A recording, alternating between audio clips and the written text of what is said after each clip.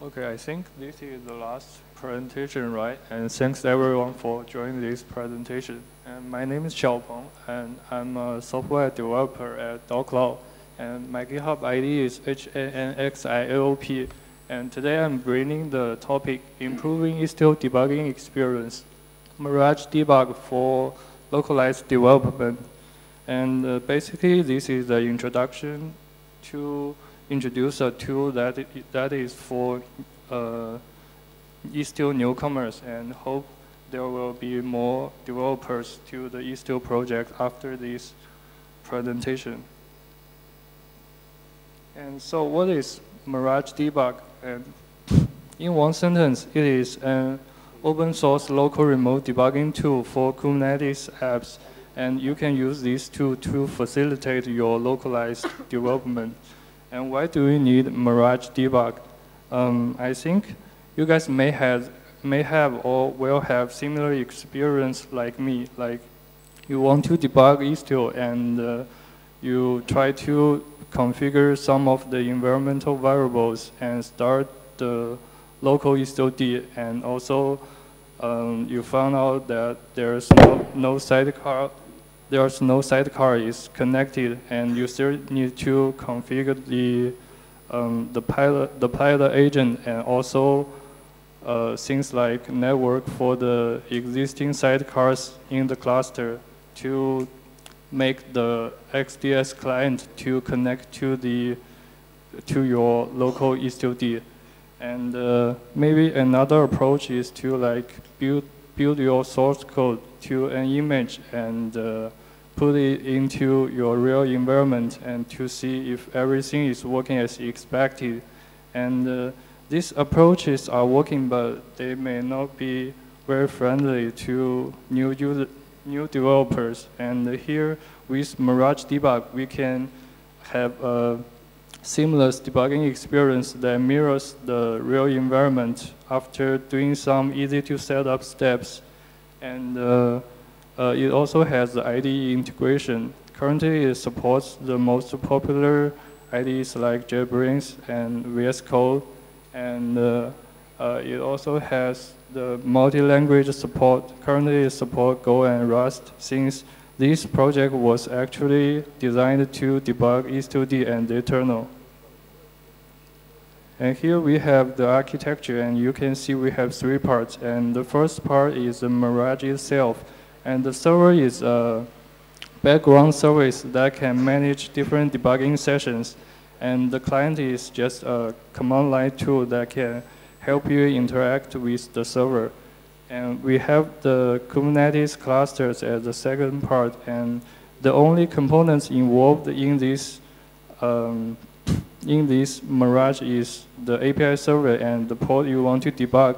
Here it is the Istiod, and the API server is mainly doing the port forward job, and we have the IDE as the third part. In this part, we have the source code and also the local debugger. And when you have initialized the debugging configuration, you will MirageDebug will build your source code into the binary file, and then both the binary file and the local debugger, like the DLV, will be copied into the port you want to debug. And after this, these two copied files will be running as separate processes, and there will be a specific port that is being opened to listen to requests from the debugging client, and then you can use your local IDE to connect to your remote debugging server in your pod.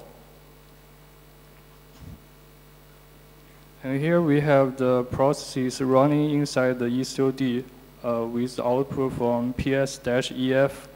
And to summarize this, we have a headless service that is running the debugging tool and listening on a specific port to allow requests from the debugging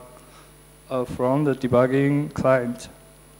And also we have a Istio pilot discovery service running alongside the debugging tool. And this is to allow Istio pilot to be debuggable. And after these two processes, we are going to debug it through the local IDE connection by using the port forward. And here we can install the MirageDebug by using go install, and we will cover these three commands in the rest of the usage part. And we have the init command here. You see there are maybe many questions, but actually the only question you need to type is the first one, what is the app name? And after this, you can just select default options and hit enter, enter, enter, and I think then the configuration will be initialized. And after we have initialized the configuration, we can run MirageDebug config demo to do the rest of the thing. So if you config this successfully, and you can see there is a Mirage remote debug demo here, and you can start your debugging journey. And if you do not want to debug again, you can use delete command to delete the MirageDebug. And we have a quick demo here.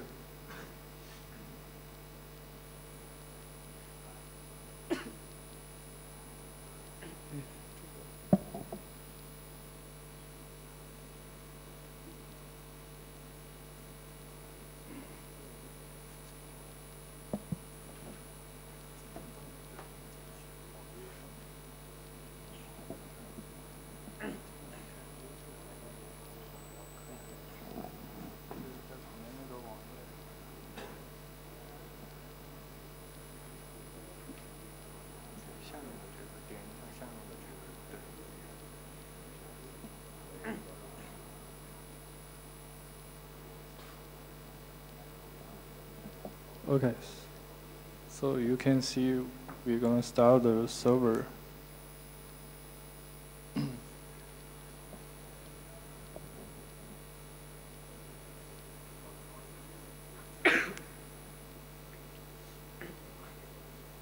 we initiate some debugging configuration.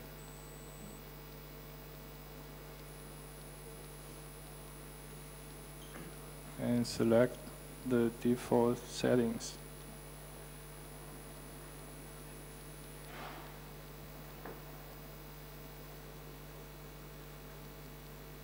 And then we can use the config command to do the rest of the thing.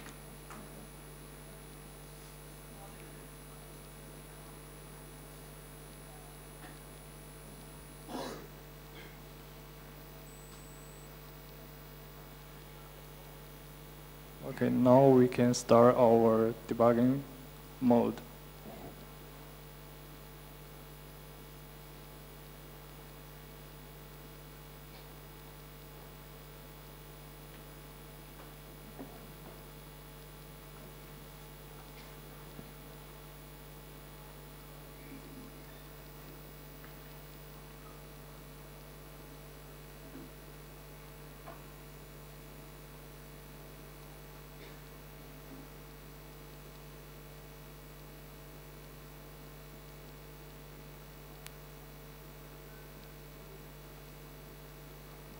We will see the checkpoint over there.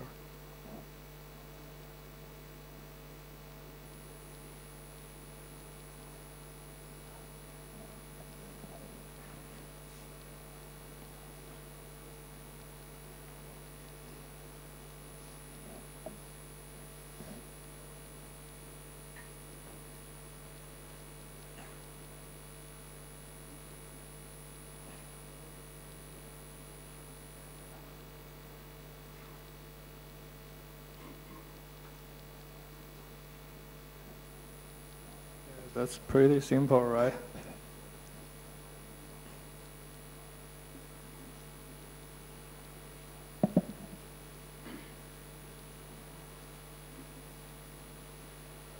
So let's move on.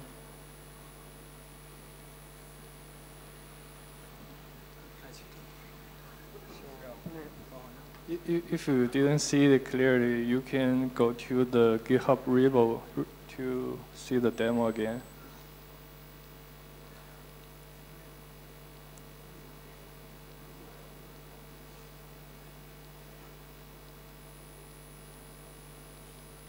Okay, so we have the repo link here, and if you have any questions, you can go to the MirageDebug repo to ask questions. And thanks everyone for joining this presentation.